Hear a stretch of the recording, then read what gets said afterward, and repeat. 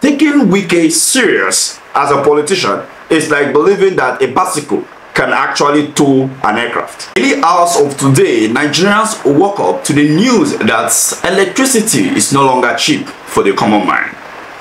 The funny thing about APC-led government under Bola Tinubu is that they don't really think through things thoroughly before taking decision. Maybe in weeks from today, they may come out again to reverse the decision that they have taken as of yesterday. But before we even dive into the full analysis to this and the response of Nigeria, let me give you the gist coming out of Rivers State. Remember that Nyesom Wike was the former governor of Rivers State, of which since 29th of May 2023 that he handed over power to Fubara, there has been a tussle between the two parties. Here is a video of Fubara cautioning Wike once again after the latest twist since Bola Tinubu invited both parties to Aso Rock to mediate, to solve the problem between both of them. All the parties to Abuja and came out with a resolution that we should go and implement. That resolution, I'm implementing it, is not a constitutional implementation. It's a political solution to a problem. And I'm doing it because of the respect I have for Mr. President. But let me say it here. If that action that I've accepted to follow will be taken for my weakness, I will surprise them. I want this message to go to them, and I believe you know what I mean. It's not about age. Maturity is in person.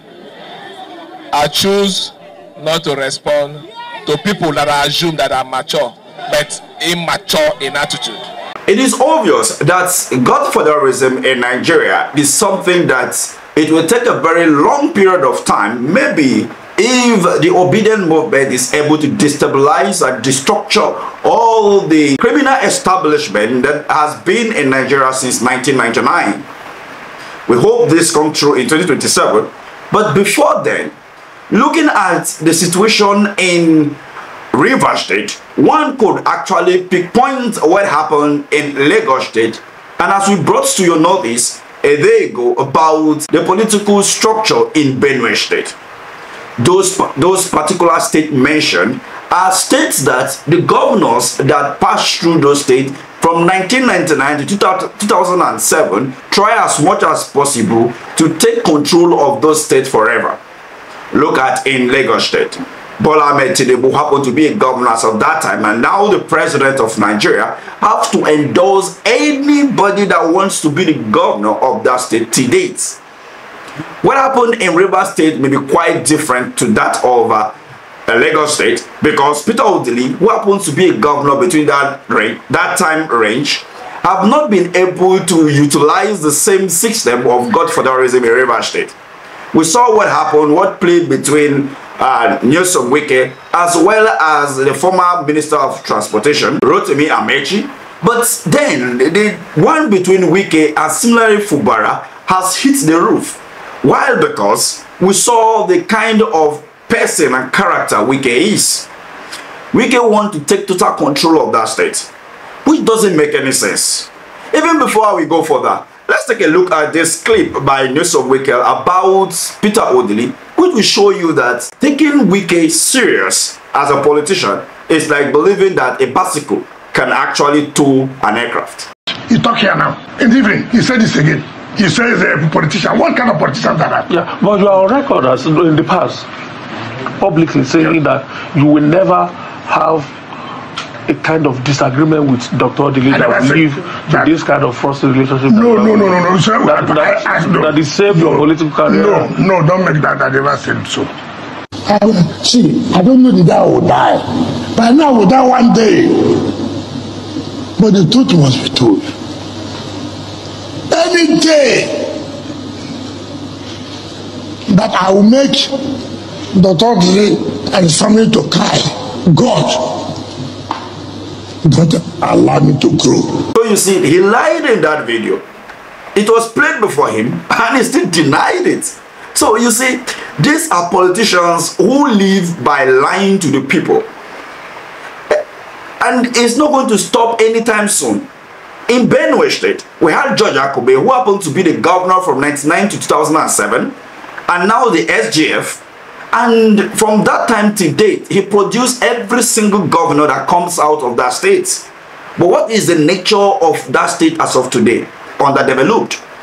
Benue State is the food basket of the nation because of the amounts of land that they possess, even though they don't have much land like that of Niger State and some other states. But they have crops that they could actually produce enough to feed the country. But unfortunately, the reverse is the case.